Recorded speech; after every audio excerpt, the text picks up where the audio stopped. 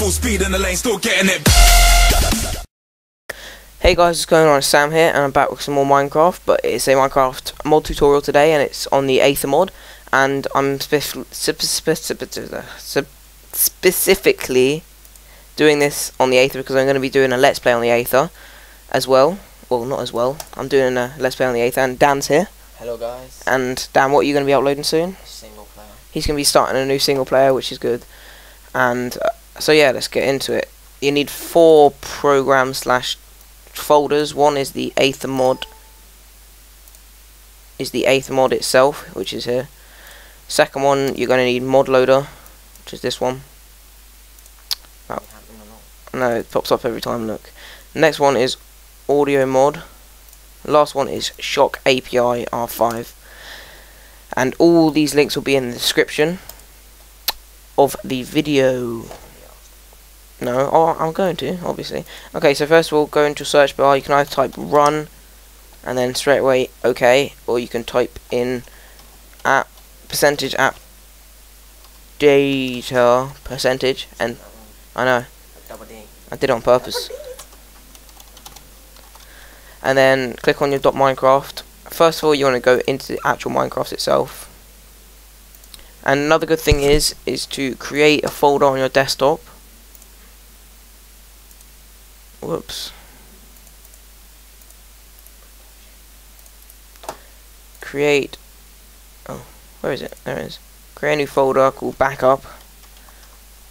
Backup saves, and then drag all of your saves in there, which is by going into here saves, and just drag them all into there. But I don't care about them well, so I don't mind if I lose it, but I doubt I will. So go options, force update, done, and then log in again. But if that doesn't work, if you don't want to do that, you can just go into app data and just delete the whole .minecraft. So once that's done, no, it's automatically reinstalled now. You go back into app data %, .minecraft. You go to bin. Right click on Minecraft. For this, you're going to need WinRAR Archiver, as I've said in the other video. Right click from open with WinRAR Archiver. This is essential. You need to delete the meta.inf folder. Delete. Yes. And you're going to have to keep this folder up here, or you're going to need this bit here. So if you just minimize that. Okay, so let's get straight into it. Another thing I'm going to do is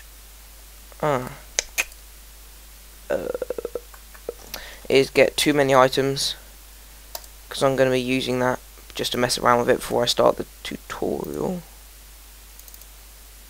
Alright, so I'm going to first of all just grab all my too many items class files, drag it in, and there you go, too many items is done. Okay, so now back onto the actual Aether mod.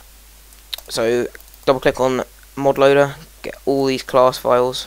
You don't need the top file folder, just what the hell? Click on the bottom one. Don't worry. Then that one. So there's your mod loader out the way. You can move that way. Let's go onto audio mod now. Just click these it's really annoying. These bottom 3 files.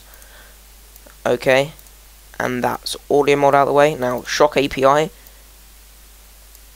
You get the bottom. Oh wait, no you don't. You go into bin. Nearly got that wrong. Yeah, it's probably a good idea just do Control A. Actually, I'll just do that. Control A, I'll drag all the class files in. And that is shock API out the way. And now the Aether mod, this is quite, well, you need to do this correctly. So go onto jar, and this time do Control. Why does it do that? What? I don't know, it just doesn't let me do Control A. Did you do the second folder and shock API? You don't need to. Then OK, and now you go back here to where resources is. That's when this bit comes in handy. Just drag the whole resource files where the bin, config, mods, resource and all that is. Click yes, yes, skip, yes, yes, yes, yes, yes, yes. Why doesn't this doesn't even air whale? Skip.